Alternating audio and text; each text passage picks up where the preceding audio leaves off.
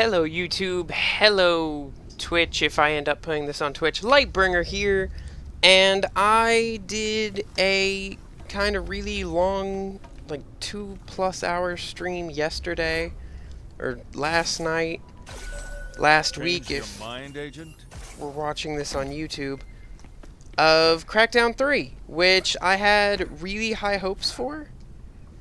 I was ultimately a little disappointed, but I have been playing alone for a couple hours now, just walking around and exploring. So I decided I would try something new. I didn't call last night's thing a review, it was just a let's play with the wife, because we were really looking forward to playing this together, because like, Crackdown 2 holds a special place in our hearts, because it was really the first game that we played together as a couple.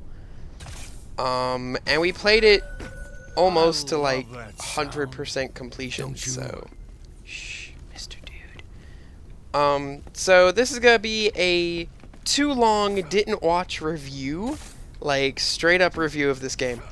If we want to make it short and sweet as I possibly can, I'm in like a giant lake made of this chimera stuff, and I don't think the game's explained exactly what chimera is. But I think that's kind of a trope the game has going. Like, every game, like, tells you bad things are happening, but then it never really explains what that thing is. Like, here it's chimera, the last game it was what made the zombies, we don't really care. Deal with it. Why is this girl against the agency? Like, why is she blowing up their stuff? I don't know. Player theory is the agency was making the zombies, whether they meant to or not, and she wanted to blow up the place so that they would stop making zombies. And then the agency's like, oh, you blew up our place, you're a terrorist. You're using those thrusters well. Good. They'll come in handy down the line. Alright. Agent, while you were busy, I mapped more chemworks in the area. Okay. Too long didn't watch. If you liked Crackdown 1 or 2, or you liked Saints Row 4's Collectathon thing where you could catch the skill point orb things and be able to use them and spend them and stuff, you will love Crackdown 3, because that's really all it is. The problem, like, my wife doesn't want to play this game anymore, and no, it's not my fault.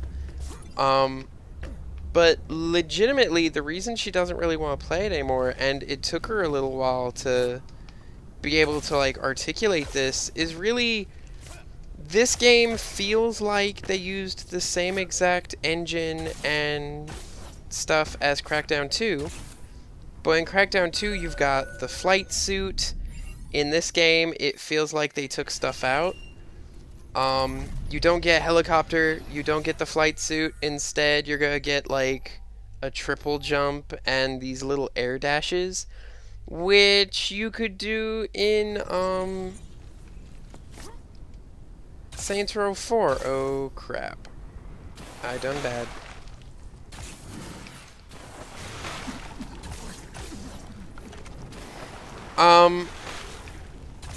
But yeah, I think ultimately it comes down for her to being, this game feels very samey, and other games have done it better in the past, like, decade. And the big issue with that is this game was announced like 7 or 8 years ago, and it never came out. So now it feels like a last-gen game. She really hated the graphics. When we were playing together, the frame rate would drop. Things would get really clunky to move around. Here, I'm not feeling the control delay I complained about yesterday. But just exploring, I'm having fun. Welcome to the headquarters of Terra Nova Logistics. Crap. Reinforcements inbound, Agent. I'm not here for that. There's the dispatch. Got eyes in the sky, scanning for the agent. Threat level is a 1 for now. Terra Nova's officially marked you as a threat, Agent. That's what happens when you attack their assets. The more damage you cause, the tougher units they'll deploy to take you out. We'll track the current What is threat with level on your this? HUD. If you're getting overwhelmed, And head to a whatever supply this point. is. We'll get you off their radar.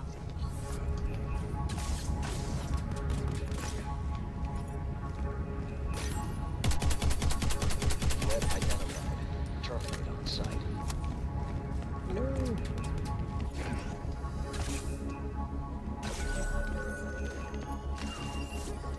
But so too long, didn't watch. 6 units, deploy and engage. If you liked Crackdown 1 and 2, you're gonna love this game. Is it worth 60 bucks? God, no. 30 bucks? Maybe. If you've got Game Pass, it's free. I mean, it's 10 bucks a month, but you're not gonna need 6 months for this game to pay itself off. And that's ultimately, I think... Whoa. Where am I going? Ooh. Where the heck am I? You're taking damage. I'm gonna hide. But yeah, so is it worth the full price? No. Is it worth maybe half that? Oh, jeez. Nope, I'm in a bad place. Time to go. There's no sprint, which kind of sucks to me. Yep, and I'm dead. Time for another regen. But ultimately, my wife was unhappy. I'm not the happiest camper.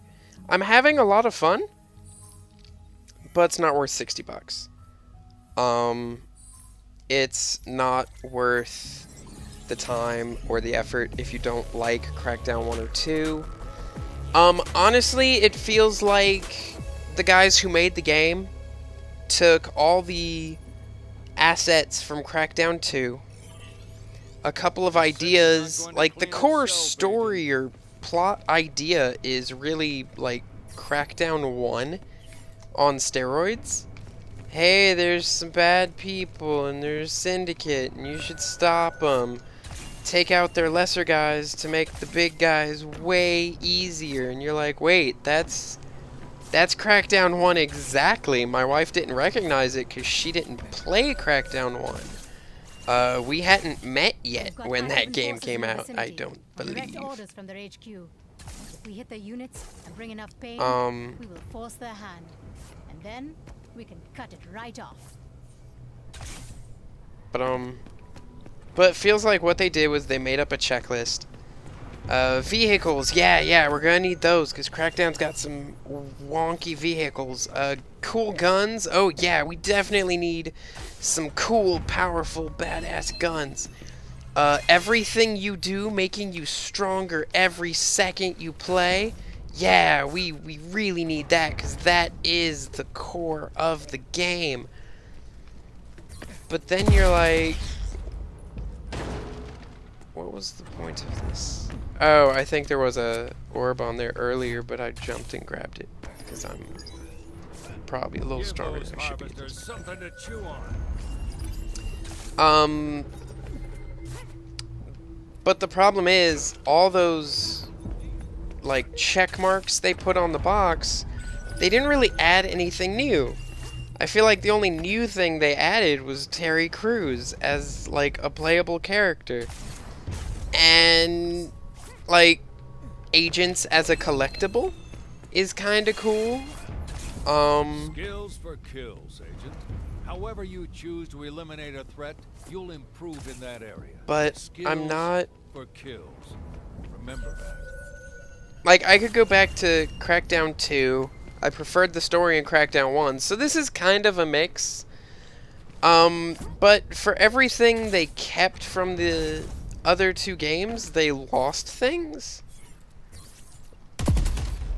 Like, ooh, that was pretty. I know.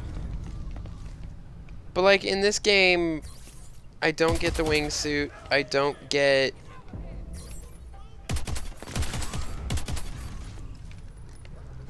helicopters. I don't think I get the rubber ducky grenade, which is odd since like even the opening cutscene kind of screams, hey, the rubber ducky's a thing. Like the catchphrase of the opening thing is quack quack mother, and I'm like, what is going on there? But yeah, if you're gonna get this game, either get Game Pass for it or wait until it goes on sale for maybe like 20 or 30 bucks. 40 I believe is pushing it. It's definitely worth, if you haven't gotten Game Pass and you really want to try out the game. It's not bad for $1. And like I've said in the video yesterday, if you do want to see my full, like me and the wife playing this for like 2 hours, we compare it to other games a lot. Agent, I just clocked a spike at nearby Enforcer Communications. They're on high alert. Just watch the video from yesterday. I'll tag it in the Better news? thingamaboober. But yeah, too long, didn't watch that 2-hour video. Crackdown 3 is fun, but it's very samey. It feels like it should have come out like a year or two after Crackdown 2, not a decade.